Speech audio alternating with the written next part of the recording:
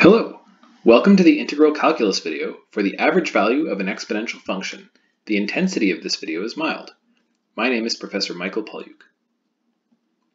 The learning objectives for this video are, by the end of this video, you should be able to compute the average value of an exponential function, and you should be able to interpret this quantity in a physical context. Let's start with some motivation. The main example we're going to look at is what is the average value of e to the x on an interval, say, 0 to 100.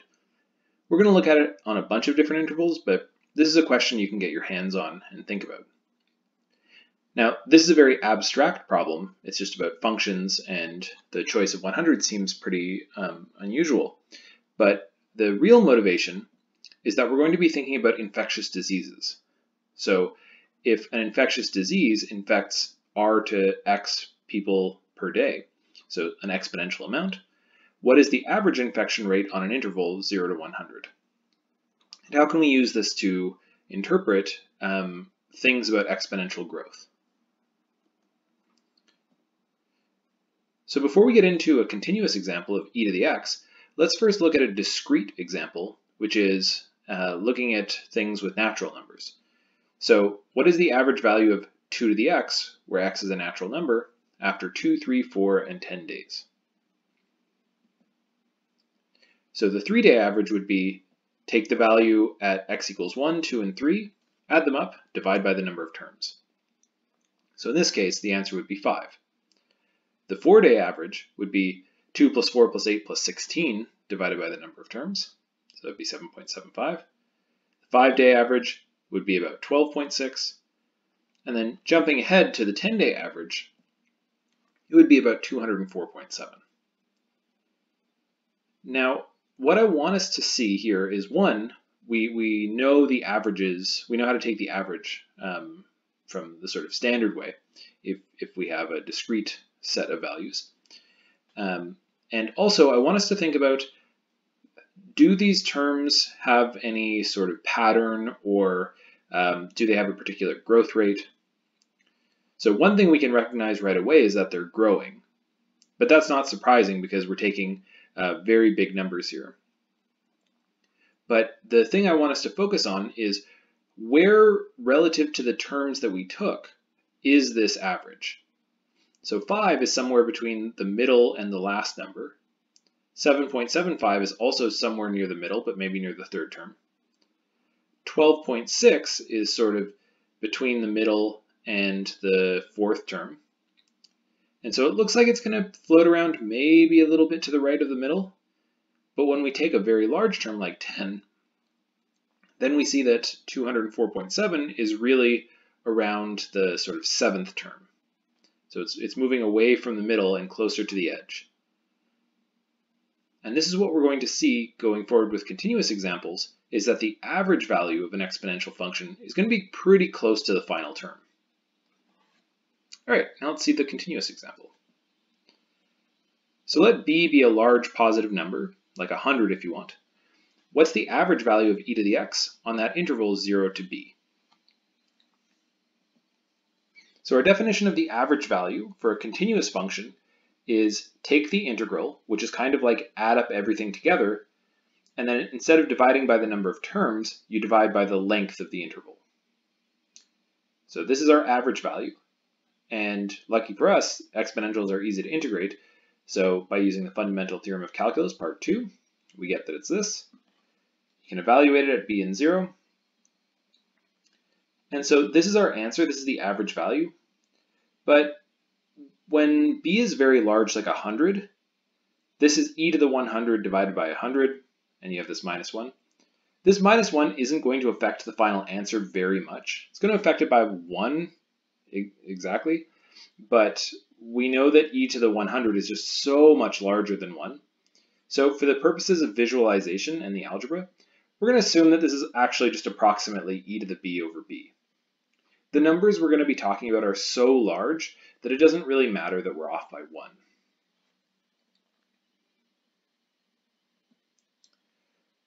All right, so now we know that the average y value is 1 over b times e to the b.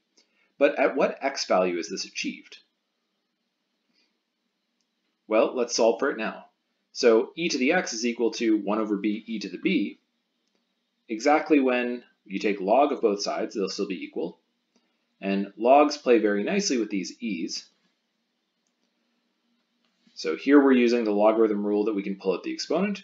Here we're using the logarithm rule that if you divide by two things, it's log of one minus log of the other. Log of e is 1, and log of e to the b, again, you can just pull out the b. So that's that b. All right, so you can review these log rules if you need. The point here is that this y value is achieved when x is b minus log b. Now that might not look too special, but we can interpret it as being just to the left of b. So it's b minus something. We're going to think of something small. We usually think of logarithms as small. So the average is achieved just to the left of b. Let's see what this looks like. So here's our function e to the x, and here I've taken b equals 2.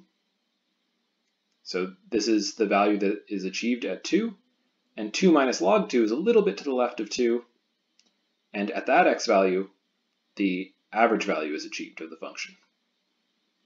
Now, you can think about where does this x value actually sit in between 0 and 2, and for this picture, it kind of looks like it's in the middle.